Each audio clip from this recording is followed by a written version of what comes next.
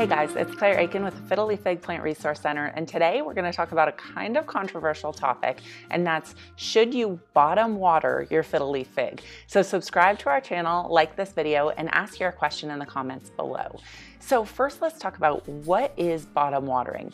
Now bottom watering is actually watering your plant from the bottom. So either your plant is in a saucer and you put the water into the saucer and your plant absorbs the water from that, or you actually take your whole container and submerge it into maybe your sink or a bathtub or a bucket or a big tray of water. You let it soak there for about 10 minutes and it absorbs the water. So there's a lot of people that like bottom watering, and there's a lot of people that just say you should never do it for a fiddle fig. And so we'll kind of go through some of the pros and cons and why people might feel this way. The thing that I will say about any watering method is you should do what's right for you and your plant. A lot of people get very upset and very passionate about the way to properly water a plant. And I think that's because it really depends on your container and it depends on the soil. So if you have a soil that really readily absorbs water, you're not going to have a problem with the 1 cup watering method, because as soon as you water 1 cup, it's just going to disperse throughout your entire container and your whole container will be moist. However, if you have a very cactus-like, very dry, very barky soil, you may actually have a problem of top watering a small amount like in the 1 cup method, and it doesn't disperse throughout your container, and that way your plant can suffer because the roots that aren't getting wet can actually dry out and kind of desiccate. Like I said, bottom watering really depends on, how you do it, and it ranges from putting a small amount into the saucer beneath your plant or actually submerging your entire plant into water. The reason that I worry about bottom watering fiddle figs is because if you have a very moist soil or a soil that holds on to water, it can take a lot of time for your plant to dry out, and that can cause root rot in fiddle figs. So where bottom watering could be okay for some plants, it could be problematic for fiddle figs. The reason that I recommend the 1 cup watering method, and I have a whole video on that if you're interested, is not because it's necessarily the best thing for the overall long-term health of your plant. The reason is because we see so many fiddle fig owners that are killing their plants by overwatering them. Now, fiddle figs are very, very prone to root rot, and that's the #1 killer of fiddle figs out there. And so the 1 cup watering method really helps to prevent this. And so that's why I recommend it if you're having problems with root rot or if you're a novice. Now, there are some plants that really love bottom watering, and there's a few various reasons for that. So first, African violets love to be bottom watered because they really, really don't like water on their leaves. Their leaves are really fuzzy and they can be very damaged if you top water and you get water on the leaves. Another plant that loves to be bottom watered is fern. They like to be kept very evenly moist. The more water, the better. And so they love to be bottom watered and have access to water basically, on an ongoing basis. Calathea are the same way. I bottom water all of my calathea, and I actually do it with a wick, so they're constantly sucking up all of the water that they need and they stay pretty moist. Those plants, you may notice, are pretty different than a fiddle fig. A fiddle fig really likes to be dry. They like kind of a barkier soil. They like to dry out in between waterings, and so that's one of the reasons bottom watering might not be the best method for a fiddle fig. Some of the good things about bottom watering are that if you have a plant that is very root bound and that has a lot of roots down at the bottom of the container, you may worry that if you top water, that your plant isn't getting water all the way at the bottom. And so if you have noticed in the grower container that the roots are coming out the holes, or that a lot of your roots are compacted at the bottom, bottom watering may be a good solution for you. Another thing is, if you have a lot of leaves very low to the soil and you don't want to get water on the leaves, that can sometimes be a problem for fiddle figs, then bottom watering will avoid that problem. In theory, if you bottom water, you can encourage the roots to grow downwards, which could improve your root health in the long run. What I will say about that is you don't want to switch from top watering to bottom watering, because with top watering, what you're doing is you're encouraging the roots to grow on the surface of the soil where they're typically getting watered. And then if you switch to bottom watering, you may face a big problem where all of a sudden your roots are not getting access to the moisture that they need. So you just want to pick something and stick with it. generally when it comes to your fiddle leaf fig. All right, so let's talk about some of the cons or some of the reasons that you wouldn't want to bottom water, especially a fiddle leaf fig. So the first thing that a lot of people talk about is this problem of a buildup of minerals or salts in your soil with bottom watering. And so what happens if you have minerals, hard water, or salt within your water source? If you bottom water, your plant is allowed to absorb the water, but then it holds on to all of the water that it absorbs. But when you top water, you're actually flushing out the whole system and letting it drain, and you can kind of rinse out some of the salts and mineral deposits. So this can be a problem if you have hard water or if you use a water softener that puts some salt into your water. And so this is just something to be aware of. If you do bottom water, you may want to think about using filtered or distilled water, and you may want to think about flushing your whole system for your plant maybe once every couple of months to avoid this problem. The second thing is that upper roots can really dry out. If you bottom water exclusively, all the roots at the top of your plant can really start to dry out, and it can become sort of a problem. And so if you bottom water, I recommend top watering at least, once a quarter when you maybe shower your fiddle leaf fig off or clean off the leaves, just to make sure that those top roots aren't going to completely dry out and become a problem for you. The reason that I don't like bottom watering is just because I have a lot of plants, and bottom watering takes a lot of steps. You have to prepare the container, you have to move your plant, you have to soak it, you have to remember to go back and take it out of the water, then you have to drain it, and then you have to put it back to its original location. It's messy in my opinion, and it takes a lot of steps, and there's a lot of ways that it could go wrong, whereas quickly top watering for me can't go wrong. And so for me, I think it's overcomplicated, it's messy, and it takes too long.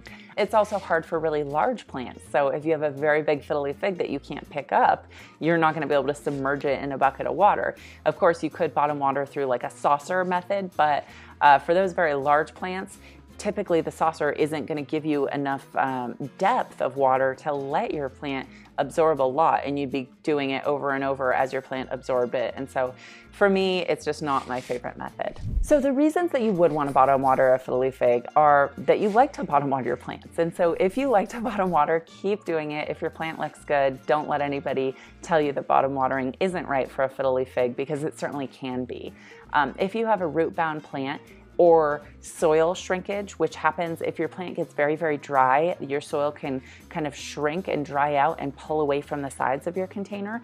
That means when you top water, the water may just go around your root ball and around your compacted soil, and your plant may not be getting any of that water. So that's a perfect thing where you may want to submerge your entire container and really loosen up that soil and get it wet again and soak your whole root ball. Another reason that is a great reason to bottom water is if you're worried about fungus gnats. Now, fungus gnats live in the surface of your soil if it is kept too moist over time, or if you live in a very, very humid environment. So if you have fungus gnats living in the surface of your soil, you may want to think about bottom watering, because that way the surface of your soil is going to dry out and the gnats are going to go away. Another reason you may want to bottom water a fiddle leaf fig is if it got very dry, or if it's droopy, or if it's in kind of a state of dry shock. You may want to just submerge it for 10 minutes, let it really soak up all the water it needs, and get it back on the right path. And another, maybe the final reason is if you do know that you have perfect water and you don't have minerals, you don't have salt, you don't have a lot of chlorine, then that would be the perfect kind of candidate for bottom watering on an exclusive basis, because you wouldn't be facing one of the main problems of bottom watering, which is this issue of a buildup of salts or chlorine or minerals. So let's talk about the reasons to avoid bottom watering. And so one of the reasons I don't bottom water my fiddle leaf figs is a lot of them are just very large and it would be too hard. I don't have a container that big and I can't move my plant. It's just too heavy. Another thing is if it's, I don't have the time. I have so many plants that I don't have time to move. It would take me all day. There's just no way. Another thing is it's messy. So if I were to put my plants into my bathtub, it would get dirt in the bathtub, which I don't want to clean up. So, I find it just to be a little bit messy. And then as you're moving your plants back to where they live, you are dripping water throughout your house. It's just more trouble than it needs to be, in my opinion. Another really important reason is if you want to fertilize your plant accurately. So one of the big problems with bottom watering is it's hard to fertilize your plant because you're basically using a hydroponic watering system where you would have to put fertilizer into the water itself, and then you wouldn't know how much your plant is absorbing, and so it's very hard to accurately fertilize your plant with bottom watering.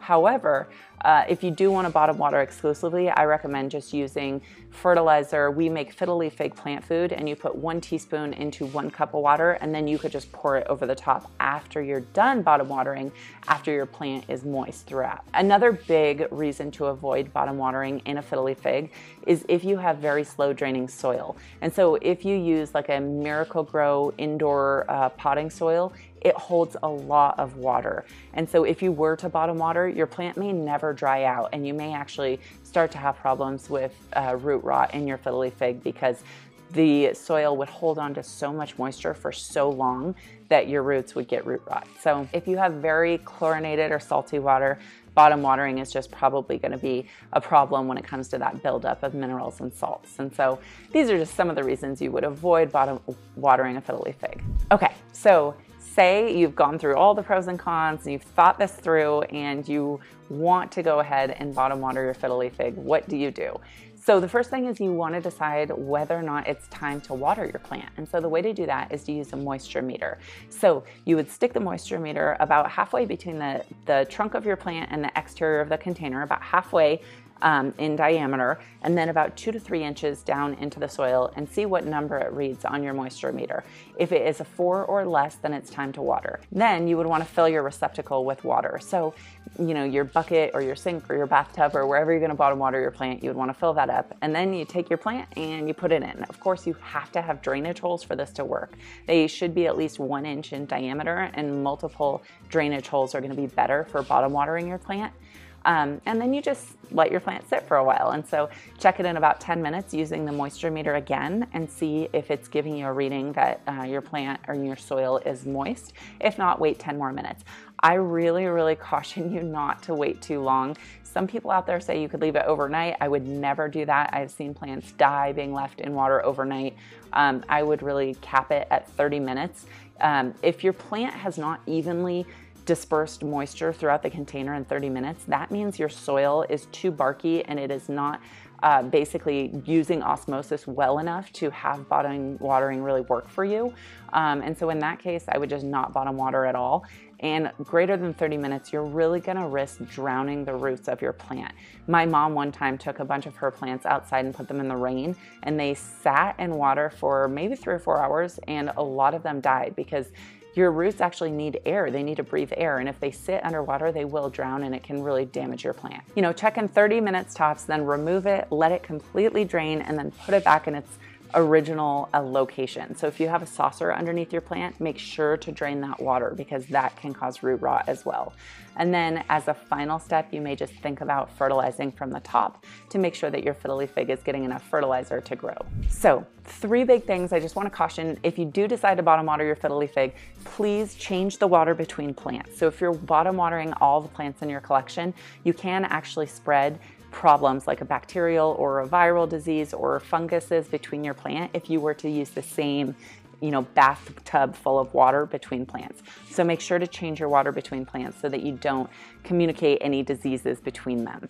The second is don't use too hot or too cold water. Kind of warm, lukewarm water is the best. You can actually shock your plant's roots if you use anything too cold. Certainly you don't want to use anything too hot. So check the temperature of the water. Since you are really submerging your plant into the water, it's more of an issue than top watering with too cold of water. And then don't forget to leave your plants. You know, if you leave your plants, they will die. So do not leave them submerged, especially a Fiddle fig. So set a timer, don't walk away for too long. Make sure to remove your plant, properly drain it, and dump the water from the saucer so that your root system can begin to dry out and aerate again. So the answer to the question, should you bottom water a Fiddle fig, is if you want to, and if you're aware of the risks, and if your plant is happy once you've been doing this for a while. So if you want to give it a try, you know, do so at your own risk and check your plant. If it looks good, then, you know, good on you. You know, don't ever be afraid to have people tell you have to water a certain way. You know, we're all different. Our soil is different. Our plants are different. The conditions, the light, the temperature, the humidity are all different. So what works for you may not work for somebody else. So just be kind out there. And if you want to bottom water, go ahead, and I wish you the very best of luck. Please subscribe to our channel, give this video a thumbs up, and ask your questions about your Fiddle fig in our Facebook group. Thanks for watching, and I'll see you next time.